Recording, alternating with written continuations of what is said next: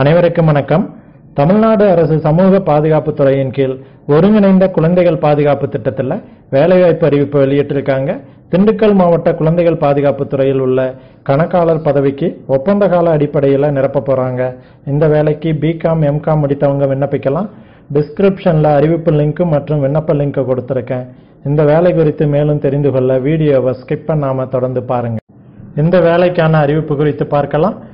தமிழ்நாடு அரசு சமூக பாதுகாப்புத்துறை ஒருங்கிணைந்த குழந்தைகள் பாதுகாப்பு திட்டத்தின் கீழ் மாவட்ட ஆட்சித்தலைவரை தலைவராக கொண்டு செயல்பட்டு வரும் திண்டுக்கல் மாவட்ட குழந்தைகள் பாதுகாப்பு அலகிற்கு கணக்காளர் பதவிக்கு ஒப்பந்த அடிப்படையில் நிரப்ப போறதா அறிவிச்சிருக்காங்க. ஒரு பணியிடங்களுக்கு காலியா இருக்கு. இதற்கான தொகுப்பூதியமா மாதத்திற்கு ரூபாய் 14,000 அறிவிச்சிருக்கு.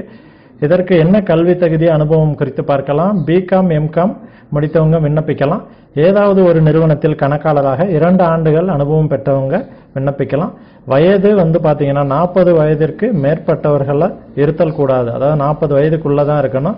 பொது விண்ணப்பதாரர்களுக்கு மேற்கண்ட பதவிகளுக்கான தகுதியுள்ள நபர்களிடமிருந்து விண்ணப்பங்கள் புகைப்படத்துடன் இச்செய்தி வெளியிட்ட நாளிலிருந்து 15 நாட்களுக்குள் கீழ்கண்ட முகவரியில் வந்து சேருமாறு அனுப்ப வேண்டும் அப்படின்னு அறிவிச்சிருக்காங்க. பூர்த்தி செய்யப்பட்ட விண்ணப்பங்களை அனுப்ப வேண்டிய முகவரி மாவட்ட குழந்தைகள் பாதுகாப்பு அலுவலர், பிளஸிங்ஸ், பிளாட் நம்பர் 4, 2வது குறுக்கு தெரு, மாடி, SPR நகர், கலெக்டரேட், அஞ்சல், திண்டுக்கல் 624004 அப்படிங்கிற முகவரிக்கு பூர்த்தி செய்யப்பட்ட விண்ணப்பங்களை அனுப்ப சொல்லியிருக்காங்க. இதற்கு கீழே இதற்கான விண்ணப்பமும் கொடுத்துருக்கு. Name of the applicant name என்ன போஸ்டிங்க்கு ஃபர்ஸ்ட் அப்ளை பண்ண போறீங்க, அந்த டீடைல்ஸை மேலே ஃபில்அப் பண்ணிக்கிங்க.